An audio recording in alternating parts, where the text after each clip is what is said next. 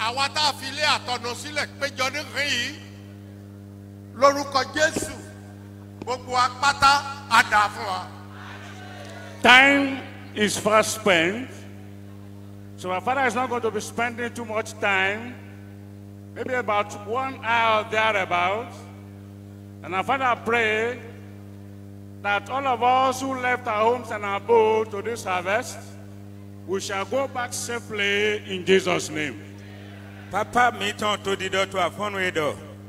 Indo, Emi Masodona do hosusude, do oho doede, do de mite pile, o jihwe o si gbigbo, o je tradition shen meton. Àti gbogbo àwọn àgbààgbà pàtàkì jùlọ olórí ìjọ yìí ẹni tí Ọlọ́run ó wò ṣùṣùn ó dẹ̀ gbé àwòrán ẹ̀ dúró orí lórí á máa jẹ́ orí wa kò ní dìrù. Amen. Ìrìn pọ̀ bí mo ṣe ń sọ̀rọ̀ yìí wọ́n wà ní ìlú Amẹ́ríkà tẹ́ ẹ bá wò ó dáadáa torí pé iṣẹ́ náà tó pọ̀ ó yẹ kájọ wà ń bẹ̀ ṣùgbọ́n torí bí náà fi gé ìmí lẹ̀ pé kí ilé kó má ṣe ṣòfò. Special greetings to the elders in the church. Most importantly, our father, the General Assembly of the Church of Christ, whom as we speak, is in overseas in continuation of his pastoral duties. Our father said there are lots of work to do, and he ought to have gone with him to America. But because there must be division of labor, he was told to stay home and take charge of this place. Papa meton to kwipa gigona jihwe yewe. De juro to hikron etome. Bo edo de meroko boyi nu kon Ghana mi mepo to Celestial Church of Christ. I gba to le poton. Yedo ye emi to fi do eje do emi osini to fi rete to wenu de mite shigba emi jo temedo na to kwegbe na yele ni sigan yi bona go amo mi to àlàáfíà me. Reverend Mobi, you know, Friday Ọ̀ṣọ́fà ìyẹn ni wípé irúgbìn Ọ̀ṣọ́fà tó sì ń sọ̀rọ̀ tí irúgbìn Ọ̀ṣọ́fà bá ń sọ̀rọ̀ kí ló tún kù kí là tún wá lọ lórúkọ Jésù ní àsìkò yìí tá a péjọ ó dá mi lójú by the time tí ó máa parí tá a máa wòran 2024 tó máa jẹ́ bí 73 ẹ̀gàn àti ìtìjú Olúwa yóò gbà wọlé. He's referring to pastor and spiritual head of Celestial Church of Christ, Pastor Friday Mobino Shofa. And our father said that the Spirit of God Almighty stays with him and this church. And by the time we finish this cathedral, 2024, by special grace, all the embarrassment and disgrace that we have witnessed over the years shall not disappear in Jesus' name. Papa mi to yi gbigbo do hona mi do when we do Ọ̀ṣọ́fà papa mi ton de jihwe we zana to se agunwedo ai ho gbeme do when de mi na to pipon de ndo we do eton ja egbe to ogajibo to agunlo si ohunkun do e mi na pon kaka je 2024 do mina dope to jihwe we si na wedo papa mi tonton de gbe to ohun lokun yi. Mo kí gbogbo àwọn àgbààgbà nú pẹpẹ àwọn ẹ̀gbọ́n mi àwọn àbúrò mi àwọn tá a jọ jẹ́ ẹgbẹ́ tá a jọ ń ṣọ́ oko yìí títí kan àwọn ìyá tó jókòó yìí títí dé ìta lórúkọ Jésù ní àsìkò tiwa Celestial Church yóò gbè wá. And by extension, Calvary greetings to the elders in the altar, his senior, his own junior, and those with him they are same. and the entire congregation, our mothers sitting down. By the time we finish this cathedral, God Almighty will praise all of us in Jesus' name. Papa mi ton to de hona bi me kpotu agunwe to la pome do o khode mi do alo ejiboto azon eton wai mi de to pepeme kodo mi iya mi ton le kodo vie ton le no vie ton da ho no vie ton pevi de mi be azon lo do wa ko mi na pon azan pere donu kan do jikoyawe na wa zon to do sheshena mi bo mi na to jikoyawe sin gigo pa ìkórè ayé wà ìkórè ọ̀run wà ohunkóhun téèyàn bá gbìn ló máa ká ó gbà ó kọ ó máa kó èrè ẹ̀ nítorí pé gbogbo nǹkan ń lọ bí a ti kọ̀wé rẹ̀. There is the harvest of this world, and of course the harvest of heaven, which is the last harvest. Our Father said that whatever it is that you do on this earth, be ready to reap, because whatever a man soweth, so shall he reap.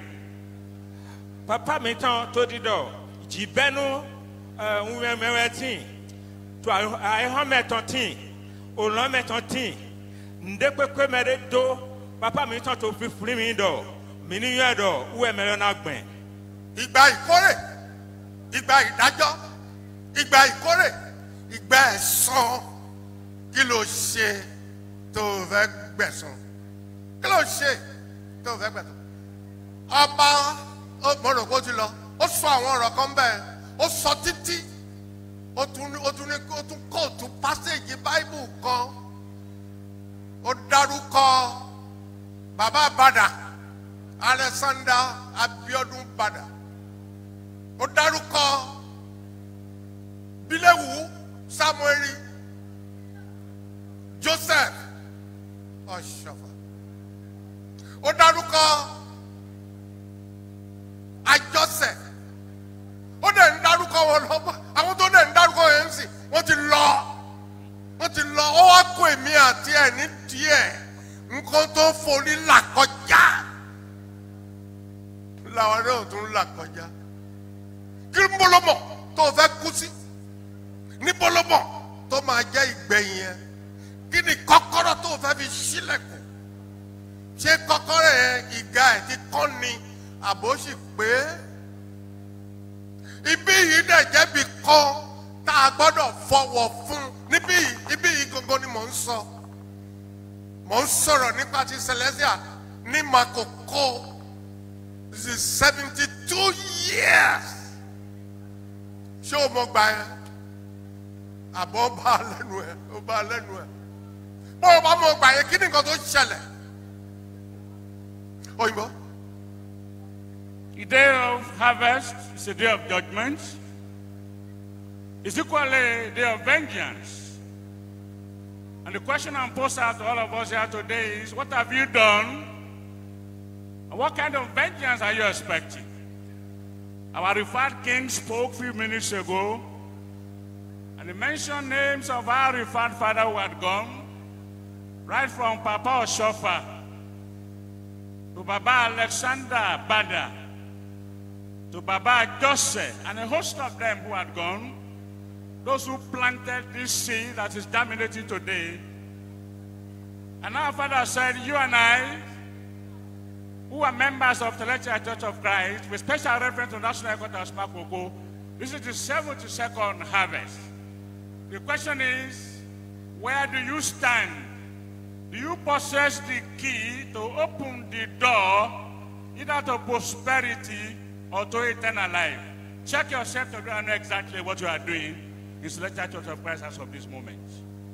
Papa mi ton to di dona mi to afonwe do minifin do etewe mi wa to ho papa to me ye to fifrin o hade de mi ji to sise chenchen bo mi frin papa mi ton Samuel Bíléwù Ọ̀ṣọ́fà papa mi ton Alexander Abiodun Bada papa mi ton PH Àjọṣẹ bodo me wazon to jihwe we si homele go homele po do mi to fi frin egbe do mi le ete mi wa na yiri ale ton ndo dagbe wa mi te ndo mi do hon gan lo na to hon lo kai mi to yi do ba inu ejiro mi papa to kikan bi mi to afonu jihwe we nidike na mi ni yi ale ọba kábíyèsí ó ń sọ̀rọ̀ kan bẹ́ẹ̀ lẹ́ẹ̀kan ó ní vanda ó ti fi ìpìlẹ̀ lélẹ̀ olólùkúlùkù mọ́lẹ̀ ó wá sọ pé kẹ́ ẹ̀ túnṣe bọ̀ túnṣe nínú pẹpẹ túnṣe láyé akọrin túnṣe ní ayé obìnrin ìwé Gálátíà a sọ wípé kí a má ṣe gan kò lè gan lọ́rùn ohunkóhun téèyàn bá ṣe ló máa gbà ìlú kówókówó kó fàyà kó ṣe kí ni wàá bá ń bẹ̀ ilẹ̀ ò ní pẹ́ ṣú ilẹ̀ ti fẹ́ ṣú bó o ṣe 100 ọdún 100 ọdún àbójú yẹn lọ wàá bá ń bẹ̀ ń bo lo fẹ́ wá ọkọ̀ alẹ́ ń bo lo fẹ́ wá gúnlẹ̀ sí. The king struck a note there when he said, the Celestial Church of Christ, Papa Osaf has laid a very solid foundation. It's left for you and I to build on that foundation.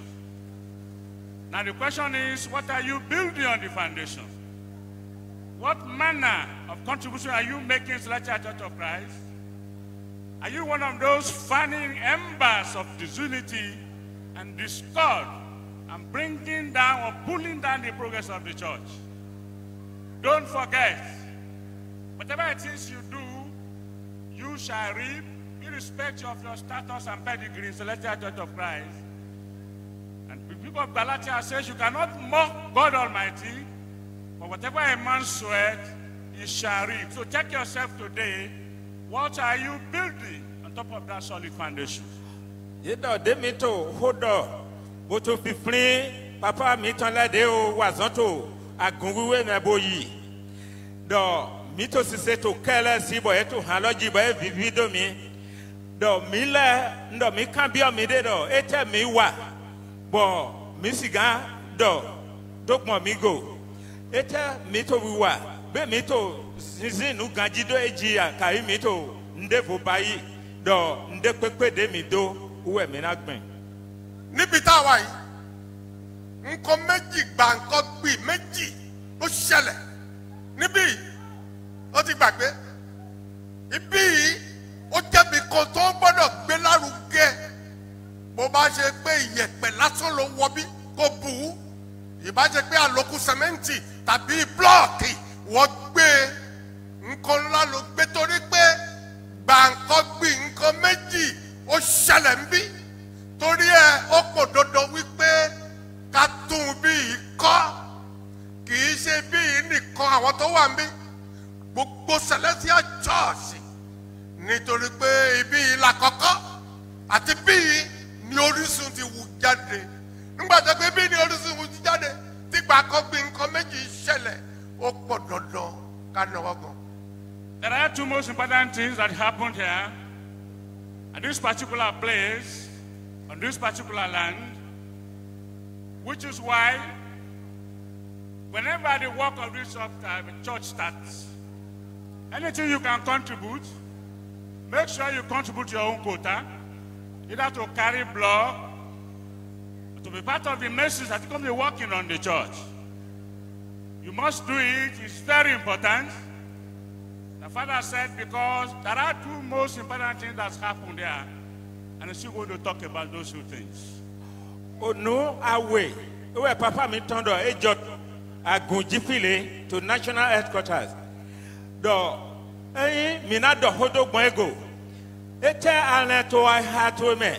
Bonawa do na dikebo azoi na joto nukonyi.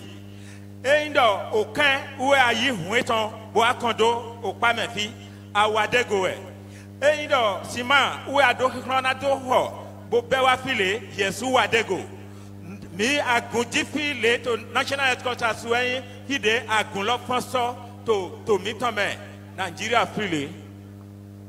Ní 1950 something, Jésù Olùgbàlà ó yọ sí olùdásílẹ̀ níbí ni. Ìkórè kú ọ̀la. Ó dẹ̀ ti ń gba mẹ́sẹ̀jì pé ó máa gba àlejò tó fẹ́ gbà kó mọ̀. Ẹ̀rọ sọ pé èèyàn máa gba àlejò tó kí èèyàn máa mọ irú àlejò tó fẹ́ gbà. Jésù Olùgbàlà ìbẹ̀yẹ ló yọ sí wọn. Ó bá àwọn obìnrin ń bẹ̀. Ìkórè kú ọ̀la. Ìpalẹ̀mọ́ fún àjọ̀dún tá à ń ṣe lọ́wọ́lọ́wọ́ báyìí. Ó béèrè àwọn nǹkan tí a kì í lò. Fún mi ní tábà, fún mi ní gbá, fún mi láwo.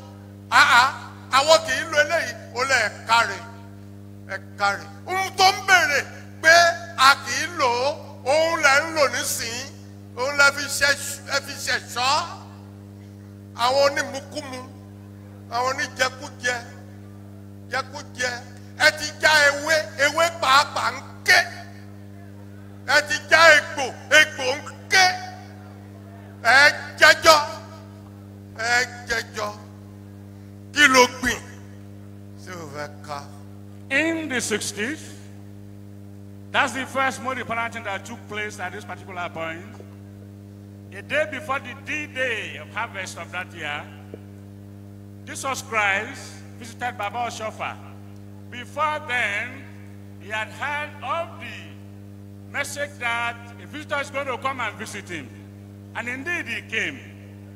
But when he came, he was asking for strange things that were banned in the Celestial Church of Christ, like tobacco and all those things that are not used in the Celestial Church of Christ. But our father said, alas, these days, quite very regrettably, those things that were banned then, that we're not supposed to use, is what we use most these days. We smoke anything we like. We are turned into perpetual alcoholics.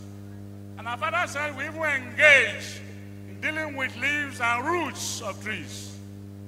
Now the question again is, what is it are you building on that foundation of Baba Oshofa left for you and I? Papa do poto azan de jihwe wato agunjipile do Jésus mitan baba mitan e wa file di jona boki kabio papa mitan pastor founder do e mijo siga e mijo nu umema de mino nu bo jihwe majoro papa e kabio papa do ye ni joedo bo enu ezena here agunvi celestial ton nu kinu dudu walo ume de ma je do ye ni moto agunwe si visi na wado payego jihwe we ni no ha mi bí tó ti ń bèrè lọ́wọ́ àwọn obìnrin bàbá ló ń jáde lẹ́nu ṣọ́ọ̀ṣì ó ní kọ́bọ̀ àti pínì ló wà lápò òun ọ̀rọ̀ tó ń sọ kò lè kú ó wà nú afẹ́fẹ́ bó ṣe jáde sí ó ní afọ́jú ni òkò ọba kó láti kó kọ́bọ̀ kan àbọ̀ sí i lọ́wọ́ kọ́bọ̀ oníhò òní ọmọ ẹni àkọwà ní pátákárá nìkan níṣó nú ilé ẹ mo fẹ́ bá ẹ sọ̀rọ̀ ṣé ó sọ fún ìwọ wípé níṣó nú ilé ẹ orí nǹkan ní nǹkan ó tẹ bá tì í ó dẹ̀ fẹ́ bà á jẹ́ wà bẹ̀rù rẹ níbodè àwa sọ ilé yìí di jágajàga ẹ̀gbọ́n nǹkan tí ọba yẹn sọ àbọ̀ ọ̀rọ̀ ló sọ fún ọmọ ọlọ́àbí ló bá dénú ẹ̀ á dòdìndín bàbá yẹn ti sọ tiẹ̀ Ọ̀ṣọ́fà ti sọ tiẹ̀ ó ti lọ ó máa dòdì ẹ níbodè tó o bá débẹ̀. And when he spoke to the woman at the front of the gate, Papa Oshofa sighted him, expecting him anyway. He came to him. Papa was having a pence and a half, and he wanted to offer that pence and a half to him, but he said, no, go into your room. I want to speak to you. How many of you here did Jesus Christ spoke to like Papa Oshofa? But now, you seem to be Alpha and Omega in Celestial Church of Christ, and you are attracting unto yourself undue preferences. Papa said that you must be wary of what you do. Once again, it's a very clear warning. You must watch yourself in Celestial Church of Christ, because if you don't, the consequences may be very exasperate and dear. Papa Miton, the Jono di Donado, Jihoya with the one more, Donado, Nizomi Home, Nizomi, Emi Hona Dona, Jono Lodo Nizomi Home, Papa Ato Kikambia me to a fun widow, Etawa, but Jihoya was again what to Bonadonado, and Nizomi Home, but Jihoya was again Donado and Nizomi Hotumera.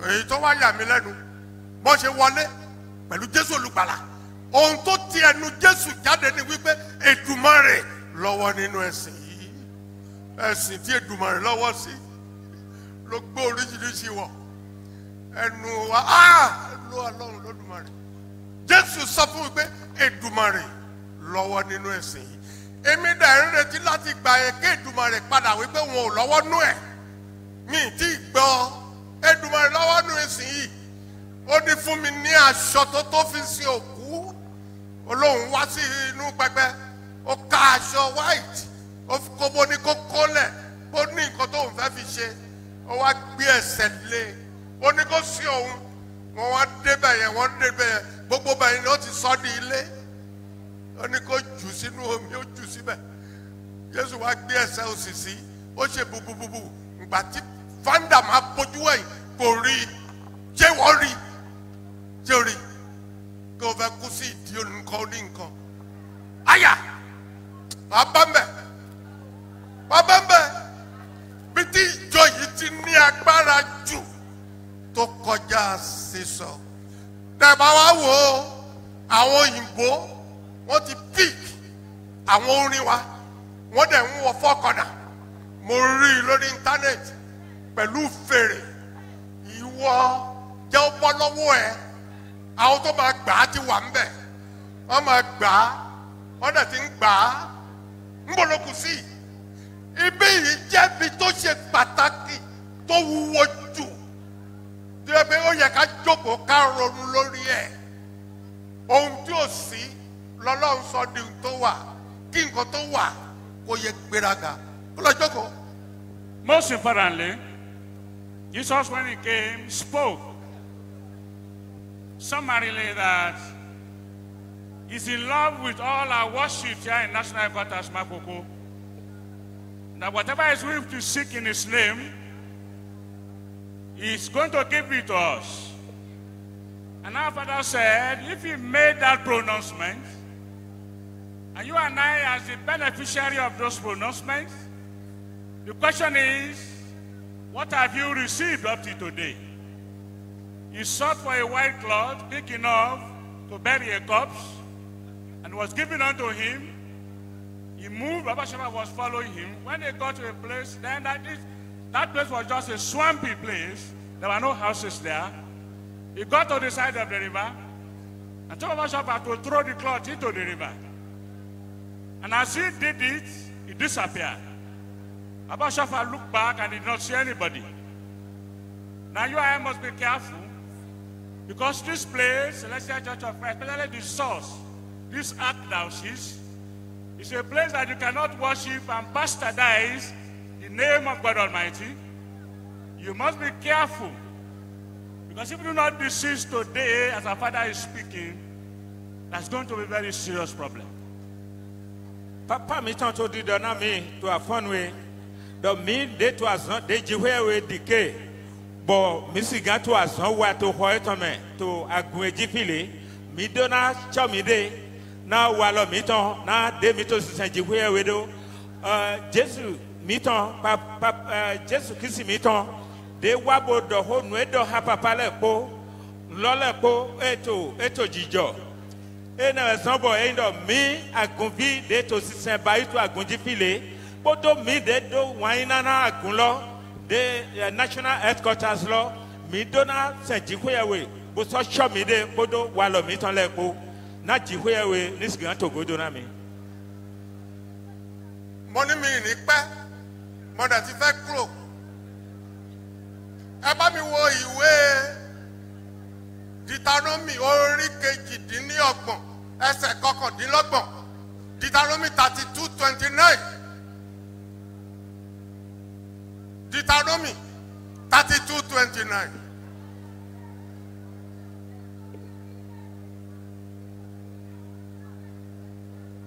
Àgbọ̀ nǹkan tí òun kà 32:29. 32:29. Ẹ ṣe màmá ìbá máa ṣe wípé kí òye kó yé yín ẹ bá ro ìgbẹ̀yìn ayé wọn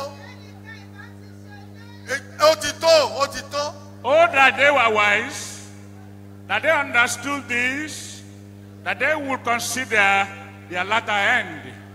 Mi do na kíyèsí mi délẹ̀ bó pọ́n nu ẹ̀ náà yín gòdò mi tán tó agùn wúwe mẹ́ mi nípa yego. Alẹ́ lójú gbogbo ọ̀tá wa ń bí ibì kan là ń lọ tá a bá tọ́jú bí tá a ń lọ ṣé o mọ̀ pé bí tá a ń lọ ayé làtà máa mú lọ ayé ló ti máa mú ìwà tó o bá wù ọ̀rọ̀ tó o bá sọ ìrìn tó o bá rìn òun ló máa gbé ẹ débẹ̀ Bàbá Ọ̀ṣọ́bà yìí 76 years tó fi papòdà nígbà tó dé fi kéwìn lórí iṣẹ́ tó lọ́rùn rán mi mo ti ṣe é tó bá wù yín kẹ́ ẹ bàjẹ́ tó bá wù yín kẹ́ ẹ dàrú òun la kóra àwọn àjọ sórí iṣẹ́ àyè ojúlarí àmọ́nú káì wàhálà ńlá dé wà tó so bí ìṣẹ̀kẹ̀rẹ̀ wọ́n náà wọjọ́ orí ẹ kó wo ìrìn àjò ẹ kí ni àǹfààní wo ló ṣe tó lè máa rí tọ́ka sí wípé yes sẹ̀lẹ̀ ló ti sìn. Check yourself today, and the last days is very near. You and I are working for that last day. Now, Father said today, check yourself, cast your mind back in retrospect, and ask yourself, what have you done with that foundation laid by Baba Oshofa? Because if you have not done anything positive to improve on that foundation, check yourself today. It's very, very important. Mi to dido de papa mi ton dodo do mi to dido but mi me po si an idin but nukun mi ton po vivi pipon ṣùgbọ́n I have mi ton me de pepe ma yonu epin de mi to ren do mi de ete ato wiwa ete awado agun me but mi si gan jere bonado eyan awa ehon me bo yipo ete mi si gan jẹ́ àlọ́dọ́dọ́ àwa. Ohun kejì tó ṣẹlẹ̀ ń bí ni wípé ibí yìí ni ìyá tó ń pè ní Olúṣọlá ibí yìí òkú ọjọ́ kẹta ibí yìí ni wọ́n ti jí dìde jẹ́ wọ́n lè jókòó.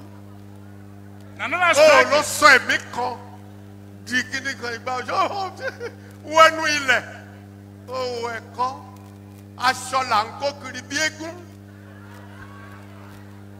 Another striking thing, the second one, is at this point, Mama Olushola, who had died for 3 days, was waking up Baba Oshofa.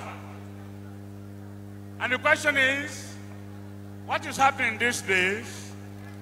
How many of you and I can wake up a dead, not even a dead horse? All we believe in is regalia and regalia and regalia all over. We have forgotten that this journey that you and I are making will take us to a lasting point, which is the eternal life. What are you doing today to work towards that end day of the journey? Na papa mi tan dido gbigbo mi tan yi se mi tan ni manodo avode mi te dido nu mi do mi yin to agunlome e ma iwe mi na gbo adodo ìgbà mi ní fúnidọ̀ ẹ̀yìn mi wà kàkà mi náà jọ àìhàn ètò jáwé dọ̀ mi ní pọ́n parí àìsàn mi tán gò. Òkú ọjọ́ kẹta òjínde dẹ̀dẹ́bẹ̀ Olúṣọlá dìde ó nà tọ̀tọ̀tọ̀tọ̀ dẹ̀ dìde.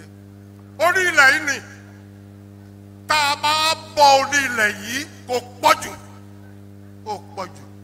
Olúṣọlá jí dìde. Ẹ bá mi wo ìwé John. Ìwé John. Orí 11. Ẹsẹ̀ 40 38. John 11:38. Nígbà náà, Jésù olùgbàlà ọ̀kẹ́ lọ́ra nínú ara rẹ̀. Wá sí ibojì. Ẹ dìde dúró. Ẹ dìde dúró. Be on your feet, please. Dìde dúró. Dìde dúró. Jésù ké lọ́ra. Ó wá sí ibojì. Kí àwọn akọni bá mi wo irin 181. Orin 181. Ó wá sí ibojì. 181. Ó wá sí ibojì. Yes. Ó jẹ́ ìhò. Ó gbé òkúta lé. Gbogbo agbára Sátánì. Àwọn abẹ̀sìnjẹ́. Àwọn àgádágodo ayé. Tó fẹ́ bà iṣẹ́ Elédùmarè jẹ́. Òkúta burúkú tó gbélé lónìí. Elédùmarè yóò ṣí dànù. Amen. Now all the evil machinations and the work of Satan and all the big stones that were put in front of the progress of the Celestial Church of Christ today shall be casted away in Jesus' name. Papa mi tan yi òwe jẹ́ òbútọ́ mẹ́ o ta wóró nukúndòpó yé dídá náà mi dọ̀ àwọn àdé àìhàn yìí bódó sú gígò mi tán bódó sú nídìdú mi tán bódó sú àìhàn gbẹ̀ mi tán dọ̀ èmi dọ̀ tó jìhóyàwó sí gígò mẹ́ dọ̀ àwọn àlọ́ jìhóyàwó ní lẹ́sàn ó mi tán mẹ́. Kàwé màmá. Jésù wí pé gbé òkúta náà kúrò. Gbé òkúta náà kúrò. Gbogbo ẹnikẹ́ni tó gbé òkúta sórí ìjọ yìí kó má lè ríbi ṣiṣẹ́ tí ẹni ẹlẹ́ni forí àtọrùn ṣe. Tó bá ti pé agbára ọ̀gá ògo ni pẹ̀lú àwọn tó ti sinmi ní ilé Olúwa. Lónìí àní òkúta burúkú yìí Olúwa lọ́run yóò gbé kúrò. And for whosoever has placed in any rock on the work of Papa Oshofa, the work is started, and they put a stone on it to debar the progress of that work. And our Father said today, by the special name of Jesus Christ, that stone shall be blown away in Jesus' name. Papa mi tán tó di dọ̀ nùé Jésù Kristi mi tán dọ̀ tó wé John tọ́mẹ̀ ó ta òwénukúndòpó dọ̀ àwọn àdéhìí yìí dó sú alina mẹ́dẹ́pẹ́pẹ́ kàyí mẹ́dẹ́pẹ́pẹ́ tó mímẹ́ tó agùnlọ́jì fi kàyí sọ́fìrẹ́ pẹ́pẹ́ déyìí àwọn à bòzédó àzọ́ndé papa mi tán ṣọfà wà bó wà dá yìí jì kóyàwó ní yìí ránṣẹ́ yìí sí. Yes, mama. Kàwé. Olúwa. Ó ti ń rún ẹni tó bá ti kú ló ń rún. Ẹlòmíì kò tí ì kú ẹ̀mí ò tí ì kú ló ń bẹ̀ ní ìdúró ẹ̀ ó ń rùn. Nínú ilé ẹ̀ ó ń rùn. Ibiṣẹ́ ẹ̀ ó ń rùn. Ẹni tó bá kú ló ń rùn. Wọ́n gbé kúrò kàwé. Nítorí pé ó di ọjọ́ mẹ́rin nísìnyí tó ti kú.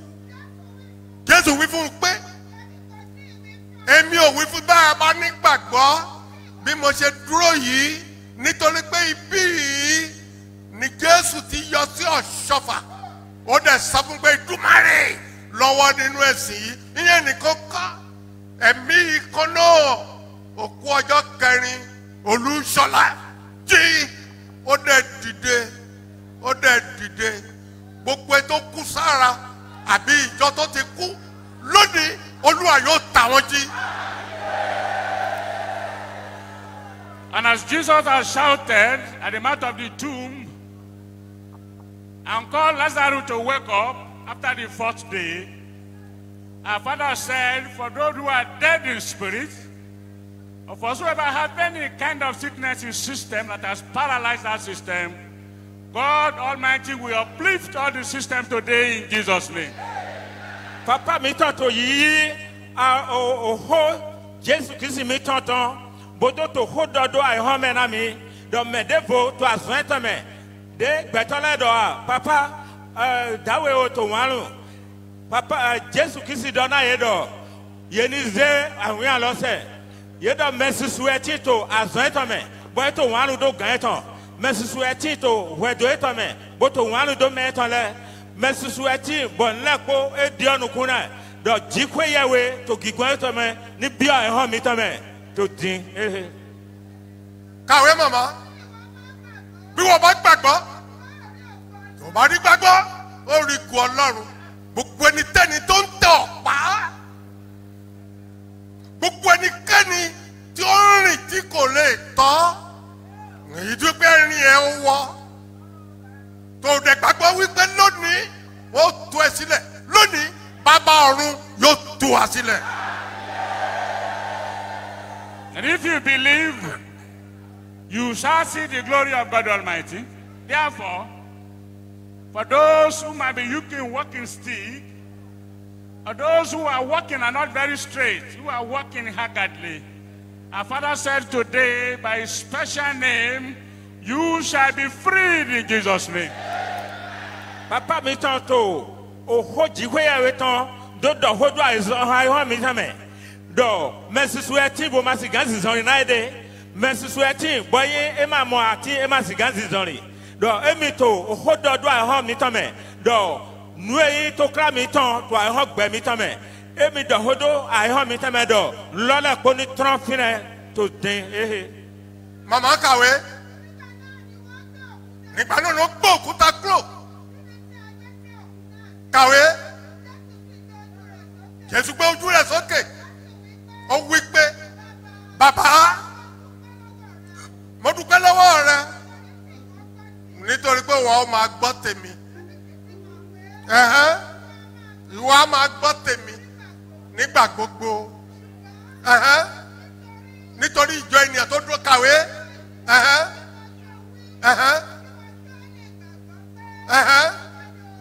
ó yá wí nígbà tó ti wí bẹ́ẹ̀ tán ó kéré òun lára wípé Lázárù jáde wá ẹni tó kú náà ó sì jí dìde Lázárù jáde wá jáde wá jáde wá gbogbo nkóhun yóò kọjá tó kú sí wa lára lónìí Elédùmarè yóò tà wọ́n jí.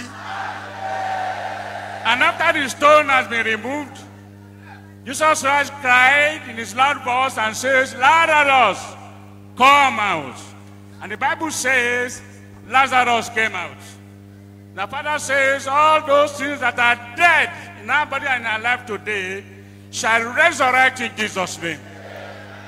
Jesus Christ miton edo nukweton aga bodo hoha baba eton bodo moro emi homemi tono hundo emi yulawe anasta mi jawe do di emi yulawe na ihon ni siga pagigo nawe do Lazarus lo ihon ton ewagbe nugbonugbodo ihon to na wagbe to din akọrin 181 orin in 181 abẹ́ mọ́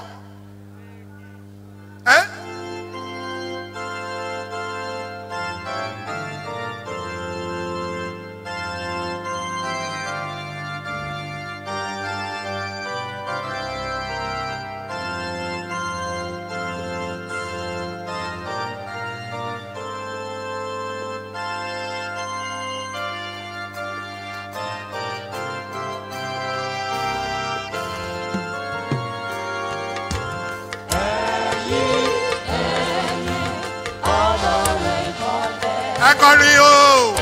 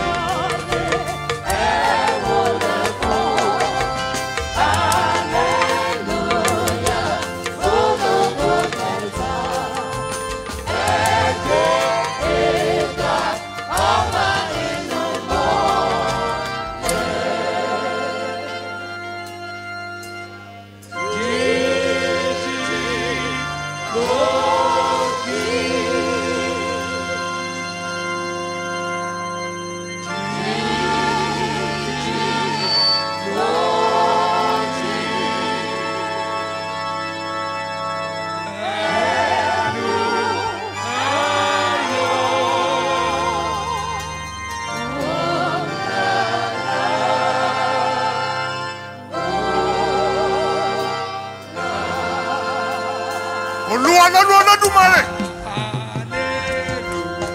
Ẹ ṣé bàbá.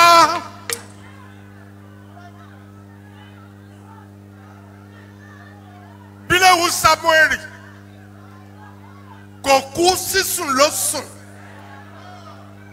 Tó bá ti pé lóòótọ́ àti òdodo ní Jésù olùgbàlà yọ sí ẹni kìí tó dẹ̀ sọ fún ẹ wípé Èdùmàrè lọ́wọ́ nínú èsì yìí. Èdùmàrè yìí là ń kígbe pé lẹ́ni gún wa láàrin wa.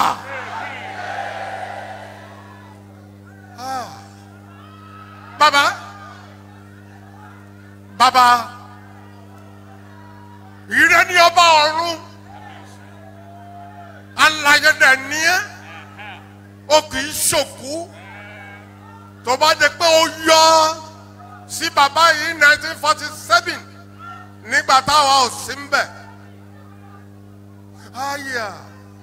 Tó sọ pé lónìí olówó ọmọ tó ń jẹ́ bẹ́ẹ̀.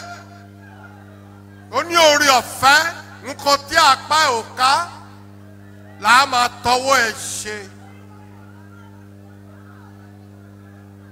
Lẹ́yìn tí oṣù mẹ́ta pé ló padà sílùú. Ẹni tó wá wòran òkú tó tún jí Ọlọ́run àrà tí ń ṣiṣẹ́ àrà.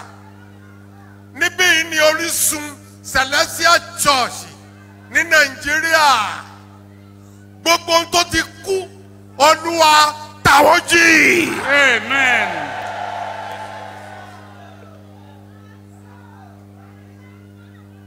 Bàbá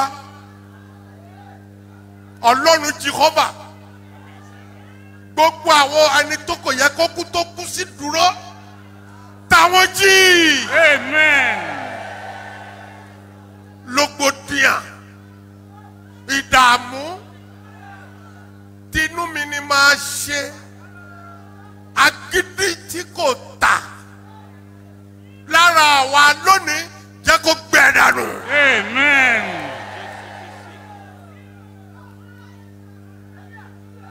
$72 years tí ìjọ yìí ti wà ládùúgbò yìí. A dẹ̀ fẹ́ kọ́lé yìí. A fẹ́ kọ́. A dẹ̀ gbọ́dọ̀ kọ́. Àwọn èèyàn ló máa kọ́.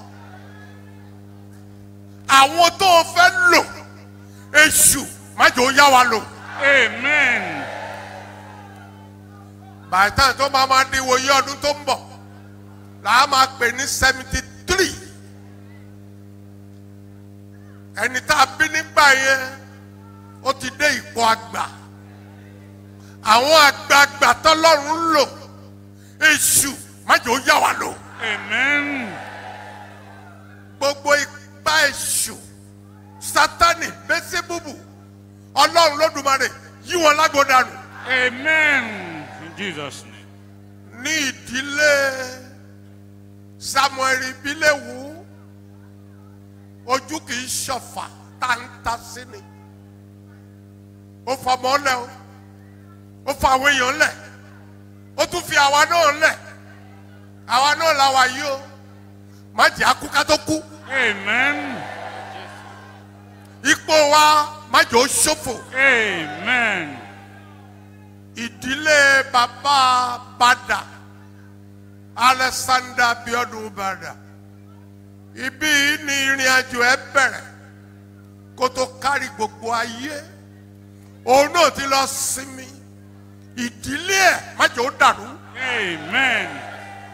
Àwọn ọmọ rẹ̀ báwa dì wọ́n mú. Amen. Bàbá àgbà òsì ń bẹnu ájú rẹ̀. Àwọn tó ti ṣiṣẹ́ ṣáájú. Igbó kan náà lájọ ń dẹ. Kìlọ̀sọ̀lọ́gọ́ jùlọ Olúwa Ọlọ́run Lódùmarè má jẹ́ ó bàjẹ́ fún wọn. Amen. Àjọṣe ń bẹnu ájú rẹ̀. Ajálẹ̀ kòkò. Àwọn tá a rí ní ẹ o. Àwọn tá a lè máa pè ní àgbà. Wọ́n ti àgbà. Wọ́n dẹ̀ tó àgbà. Lẹ́yìn tó papòdà yìí lé wọn má jẹ́ ó run. Amen. Bá a ti wà yìí London wà ń bí, Amẹ́ríkà wà ń bí, Canada wà ń bí. Ká má sọ nípa ti Nàìjíríà ní àpapọ̀. Àjò kì í dùn ká má padà sílé. ẹni kàgbákò. Amen. Gbogbo ẹnikẹ́ni tí ń dọdẹ yín ní ọ̀sán ní òru lórúkọ Jésù Olúwa gbàgbára lọ́wọ́ wọn. Amen. Nàìjíríà ń bẹ níwájú yín, wọ́n ṣẹ̀ṣẹ̀ dìbò ní o, ìjọba tuntun wà ń ta, ó lè ní ìlú ń ké o, bàbá ohun aburúkọ májò yàlú yìí. Amen. Pàkánù lékè gbọ́mi sí omi òtó, Ọlọ́run Olódùmarè gbà jáde. Amen.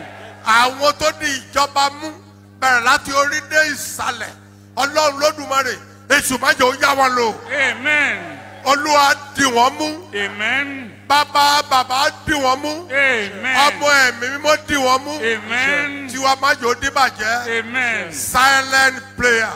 Àdúrà ìdákẹ́jẹ́. Àdúrà ìdákẹ́jẹ́. Ẹ gbàdúrà ìdákẹ́jẹ́. Silent prayer. Àdúrà ìdákẹ́jẹ́.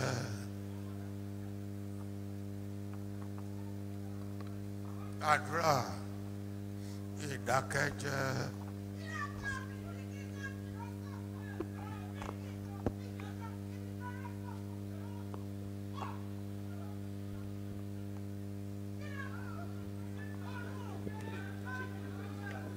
Ẹ jẹ́ ká wólẹ̀.